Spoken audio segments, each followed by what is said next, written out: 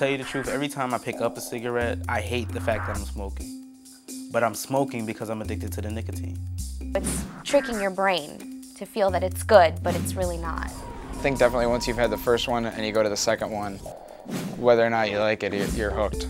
The adolescent's brain is more vulnerable to nicotine, and the earlier it's exposed to nicotine, the stronger the addiction is going to be.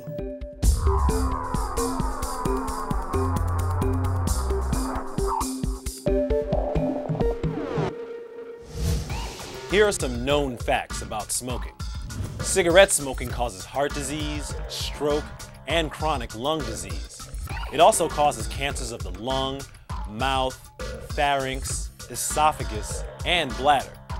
Each year, cigarette smoking is linked to approximately 1 of every 5 deaths in the US. Look, none of this is news. There aren't too many people out there who don't know that smoking is bad for you.